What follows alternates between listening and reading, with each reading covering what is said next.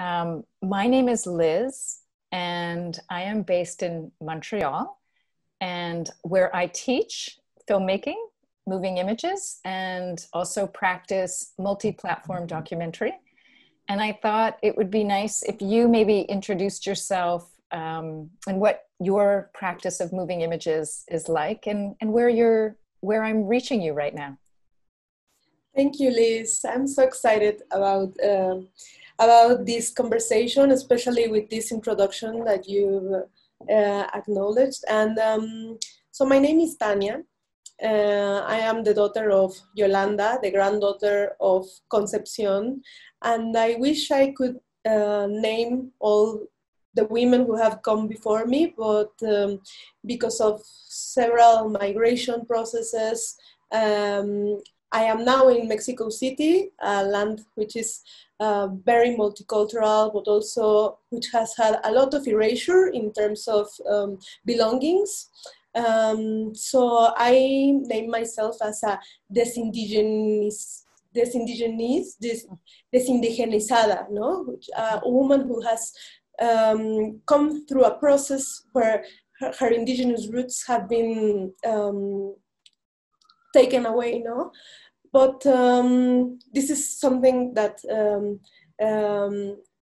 I don't know, here in Mexico City, we are talking a lot about, and I am a filmmaker, and this is also my way of understanding this place where I live in. Oh, thank you so much. I wanted to ask you just a little bit about your motivation in making this film. If you could just tell us a little bit about how it came about.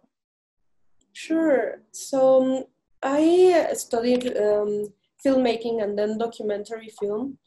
And in the process of trying to understand my own practice, I had several longings. And one of the longings was to work with my grandfather. Because when I was younger, much younger, one day in one of his birthday parties, he had some tequilas on, and he was like in a very sensitive mood. And he shared with me that he regretted that none of his grandchildren had inherited the wisdom or the desire to work the land. And I was like very, very in the beginning of my yearning to approach documentary filmmaking. And of course, I was very naive in what doing a film means. So I said to him, Grandpa, but we should make a film about this, we should make a film about your knowledge, or I don't know, like you could teach us in a film how you do it. And he was very touched by that. But also I remember that this was like, I don't know, like a kind of spark. And I didn't pursue it immediately. I said like, oh, maybe he was just like, you know, like in a state of grace with the tequilas and the birthday. So I didn't set on the next day to do it. So a long time passed, so several years passed. And just when he was about to die, that was like 9 or 8 years later, just when he was about to die, my mother told me that my grandfather used to ask to her like a couple of times if I would do the recording. He said it like that, the recording. And I was very shocked by this because I didn't know that. And of course I said that I will assume my promise. So my grandfather died, and I came to the land, which is from my grandmother and my grandfather, but which my grandmother wanted to sell, because after the death of my grandfather, there was none who would work on it, who knew how to work on it, or who would want to work it from the family. And so we asked for my grandmother's permission to do some filmic approach. I don't know how I said it to her, like, just give me some time before you sell it, so I can do something and accomplish my promise. And of course, the little terrain, the land was completely empty, and there was nothing to record, to film. And that's where my mother had a spark, and she said, you know, we should do a last attempt of harvest to honor the memory of your grandfather. No? So that's the beginning of the film. Oh my God, that's so interesting that there could be such a symbiotic relationship between this honoring of the land and the family coming together through both a harvest and a film. That's a beautiful story. Thank you for sharing that. I mean, it's a beautiful film, and it's about this, but it's also a beautiful backstory. Well, I wondered if you could also give us a little bit of orientation about the title. From what I gather, it means leftovers, which I know probably has multiple levels of meaning for you. So tell me a bit about that. When did it become the title, and what does it mean for you? That's a very good question. So Titixe is a word in Nahuatl. So the region where my mother was born, where my grandparents lived, is a region that is both Nahua and Mixtec. It's been several generations since we lost track of our belonging to these cultures, like to these communities, like due to the process of mestizaje, no? Which is like the cultural project in Mexico to like make everyone belong to the same kind of narrative, which is we're half Spanish, half indigenous, but not naming which indigenous cultures, but just a blend, no? And this is like very problematic, but we come from there. And my grandmother doesn't speak Nahuatl, but the way she speaks about the world is flourished with these beautiful words in Nahuatl, no? And something we also call mexicanismos, which are like words in Spanish that that mix Nahuatl and Spanish. So one of the words that my grandmother used is Titixe. And Titixe is the Nahuatl word for leftovers.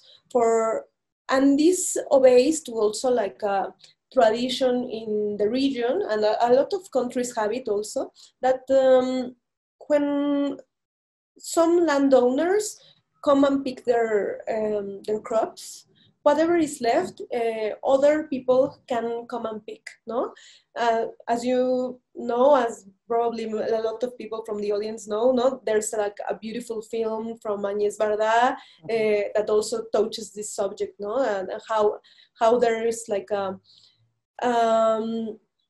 beauty in picking, no? In like searching and picking, and also it's a very political stance of not letting things go to trash, no? It's like giving them a second life.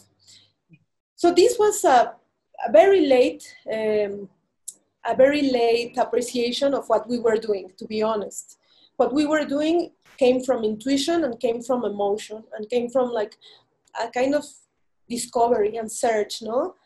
And it was so much later than we finished the harvest, like 2 years passed, and we were in the editing process, that I kind of shifted the way the process of the harvest had gone. Because I had me and my mother had a bit of a pessimist kind of recollection of what had happened, because the harvest was, well, the harvest was not plentiful as we hoped, no? Mm. So we had this idea, a bit of like loss and a bit of failure. Mm. But 2 years happened, 2 years passed in the editing, and I reflected that it was not a loss, it was just a beginning. It was like something we found in this process that could allow us to start again. And this is like the remnants of this, of my grandfather, of course, but also the remnants of the way that people before me had to work on the land, to respect the land, to have love for the land. So that's what I'm taking, and hopefully this is something that the people who watch the film can also take and plant again. Mm. Oh, I love hearing that answer. And I love what came forward while you were speaking, this idea of it being a second life, both the sort of appreciation of the land, this revisiting of your father, but also that really complex word of leftovers and the ending for one and the beginning for something else. That's a really beautiful explanation. Thank you. And it makes the title mean so much more to me. Thank you. So one of the things that I was just really impressed with was, of course, the fact that you shot, directed, edited, produced all of this on your own. I know that that is a tremendous accomplishment, and I think it's even more significant with you as a woman. I'm really an advocate of as many women behind the camera and in front of the camera. So congratulations on a truly stunning film. And building on that, though, I want to ask you the question of sound design and how, because you managed so much of this on your own, how did you then work with a sound designer? If you can tell me a little bit about that, and maybe if there's like a moment in the film that stands out for you that you feel like is particularly illuminating of your approach. Thanks for that question. And yes, completely advocate also of more women and more non-binary people in front or behind camera. So the thing is that probably because I'm a woman, probably because I'm a woman of color, probably because I don't come from a rich family. When I was in film school, I had a lot of doubts about my voice and my ability to be a director. Probably also because the hegemonic figure of a director is always like very sure of himself, and very like forward. And I'm not like that. I really cannot work like that, and I don't have certainties. I have a lot of questions and a lot of doubts and a lot of like emotions and intuitions, but I'm not a person of certainties. So one of the things that was really challenging for me when I set out to shoot the harvest of the beginning of the process was that I did not want I did not feel that I could explain to a lot of people what I was going to do. So I was set on discovering what we were going to do.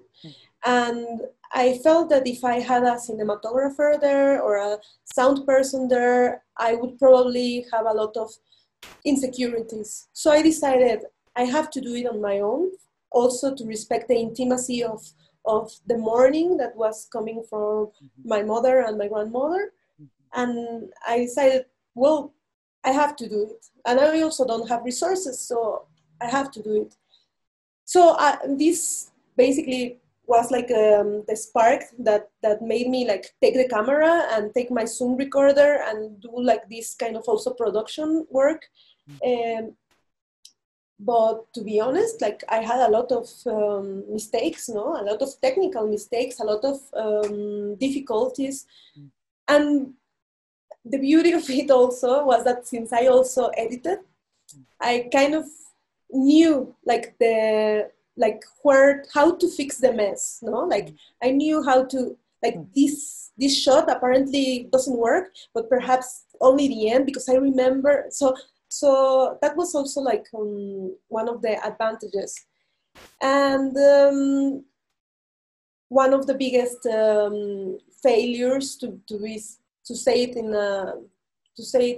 this way, but it's in the end I think it's not a failure, was that the direct sound was very, very, very lacking, very, very incomplete of a lot of the sounds that I wanted to convey in the film.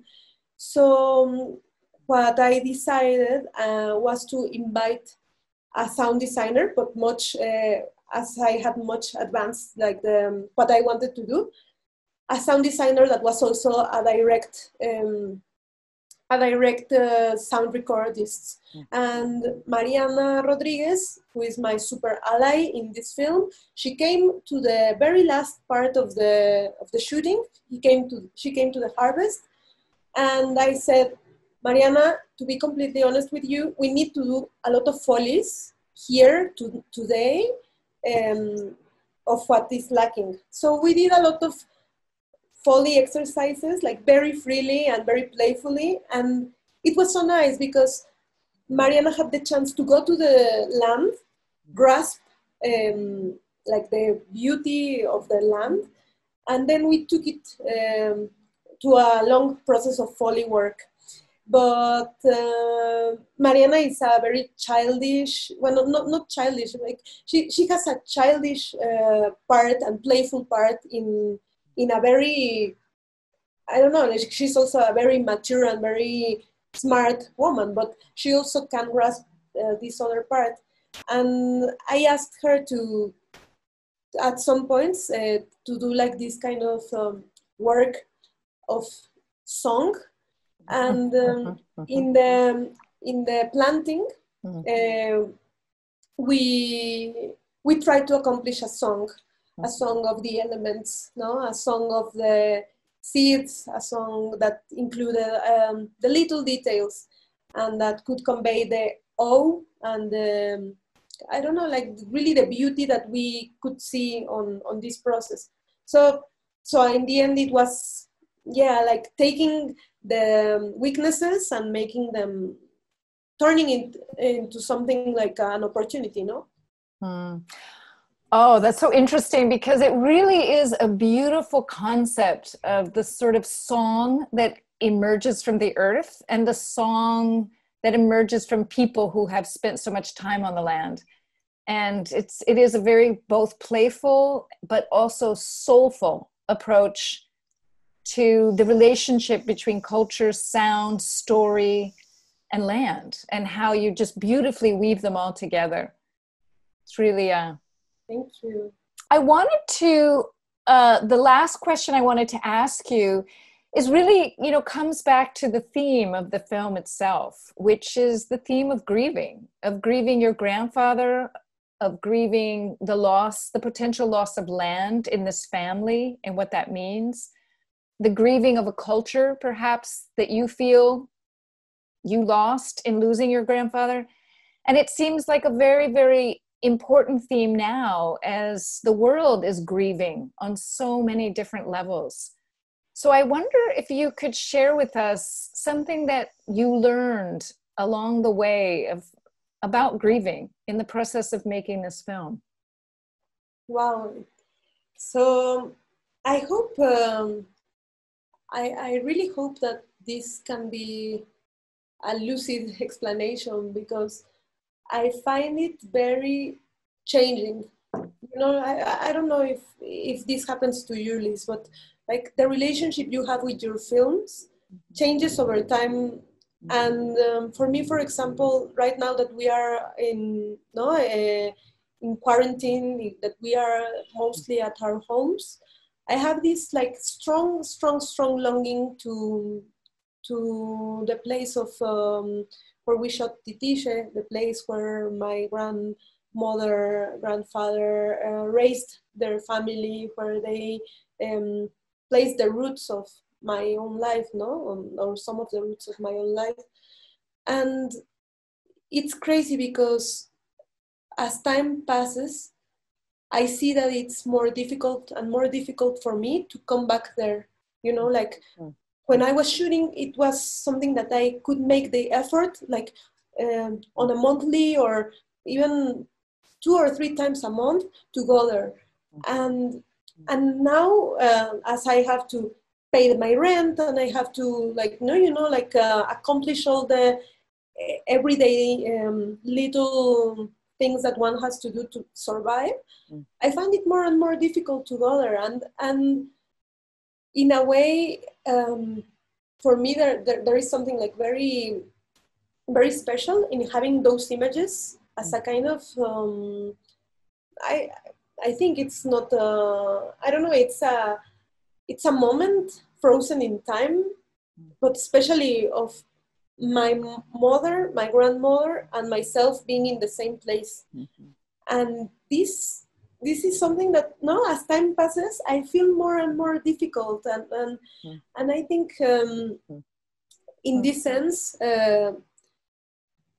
I didn't have the privilege to work with my grandfather in the land. I didn't have the privilege to shoot the film that we had, or that I promised to him.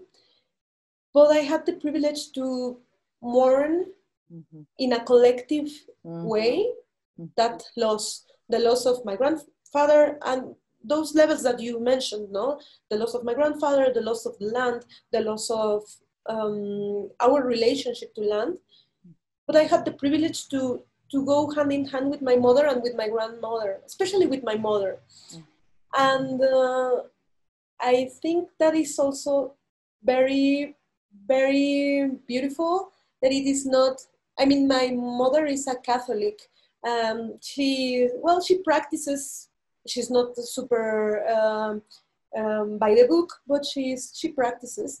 But her way of mourning was not Catholic at all. It was completely free, you know, like it was going to the land and establishing a relationship with the presence of my grandfather, no? Not a ghost, because I don't like to name it a ghost, because I think that particularly is from the tradition of, Christianity and Catholicism, no? This idea of souls in pain. No, the way that we encountered this presence of my grandfather was not through this soul in pain, no? It was like through the clouds and through the tree and through the flowers. And that to me is more reminiscent of a way of looking at life and death that is originary from the communities that our families come from, and that probably we lost, no? We lost this possibility to name myself indigenous, possibility to name myself Nahuatl, no? But this relationship to life and death was completely subscribed in this non-Catholic, non-Occidental worldview. So I don't know, I think I'm very grateful, to be honest, to just have this kind of condensed images and sounds of that period of time. And I'm definitely, it's like a light in the tunnel, you know, like as we are here in lockdown and working on projects has been so difficult this year. No, I don't know what has been your experience, but it's been so challenging to work this year on film. And just Titixe, like the memory of Titixe or shooting Titixe is what keeps me going to knowing that this will end and that we will come again to gather in open spaces with cameras and with the people we love and shoot other films. So it's a mourning, but it's also like a promise of joy in the future, hopefully. Thank you so much. That actually makes me want to ask you one last question. You do. You mentioned that it is so hard filming in this time. And my students are now turning to their family members to become collaborators because they're in bubbles. And this is like a safe way of learning how to film. I wonder what it was like working with your family, and if you have any advice for future directors of how to best bring family members into a film process in a sensitive, delicate way. I mean, especially, as you said, your mother was grieving, your father, I mean, your grandmother was grieving. What suggestions do you have in how to work with family members? Well, that's a very, very challenging question, because I can probably say what we did, but if you had asked me when I was doing it, I could have not named it, or I could have not like lucidly explained it. No, it was like a very intuitive way of working with my family. We had worked on a very small short film, I don't know, probably 8 years before shooting Titixe'in with my mother. We actually had like this little short film that I did in film school, where I wanted her to tell me a bit of the mourning process that she had passed after the death of my baby brother, who was like the following brother than me, and he died like 2 days after he was born, and that was a kind of taboo topic that we didn't speak, and through the camera we could speak. So one thing I remembered from that experience was that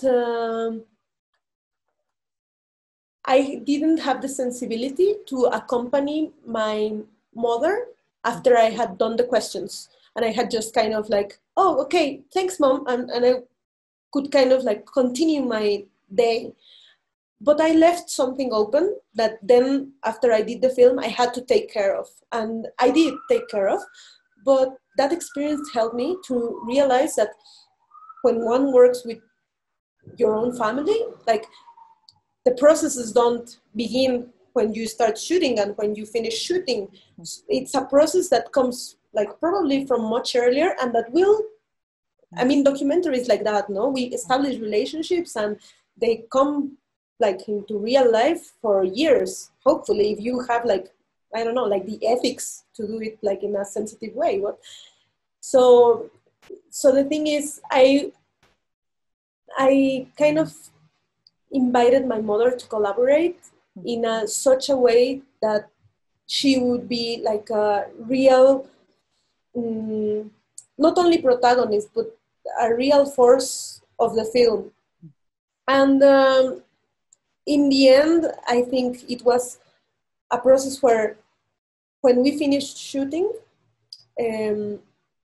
she still had a lot of things that she wanted to share about her mourning process, about ideas that she had had. And I was there. I had to be there to listen to this, even if I did not have a camera, even if the film had finished. And to this day, I do that work, no? Like to embrace her and to be responsible of what I opened, no? So I think that would be like my only advice, like to know that perhaps we cannot sometimes pay for this collaboration in like monetary terms, but we have to pay with care, we have to pay with time, we have to pay with effort, and to like also honor the bonds that we have with or without the film, no? I'm also like very lucky to have a very good relationship with my mother. I don't know if other family, not all families have this, no? So there are also other kind of tensions. So I think that would be like one advice. But in the end, there are no rules, no? I think just take care of your family, because that's also one thing, no? That they tend to care so much about you that they give you all. Mm-hmm.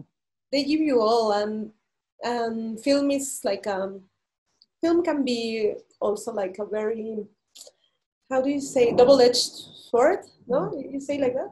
Yeah, you know, film can be also painful. Film can be also violent. So just really take care of the people, and this should be for, even if they are not your family, of course, no, but with family in particular, they can be like very willing to give. So just make sure to take care of that. That is an unbelievably beautiful answer to that question. Thank you so much. And I wanted to say, I hope that in the same spirit that you said that any kind of interview or interaction is like opening something, I hope that we will have a chance at another time to talk, that I can discover more of your work. This early piece that you mentioned, I want to see it. If we had more time, I want to know about your next projects. So let's say for now, this is a pause, but it's an invitation and an opportunity for a future conversation between us. Completely, Liz. Thank you so much. I just want to say, like, your work is unbelievably stunning, and everybody at the festival is going to be so lucky to have a chance to experience such a really intimate and beautifully told story about one of the most important issues of our time, which is knowledge of the land. Totally, and which I know also Turkey has a very strong tradition of rural knowledge, and that, yeah, like all our countries, we've been like victims of a system which has erased that. And I'm sure also like there would be like very interesting conversations in like putting Turkey with Mexico to compare it. And of course, I don't know, like also Quebec or like this is something worldwide, like you say. And I just want to also thank you, Liz, for your very kind and very generous reading of Titixe. I'm very inspired by this conversation. So hopefully, like you say, we have a continuum. That's wonderful. Thank you again. Thank you.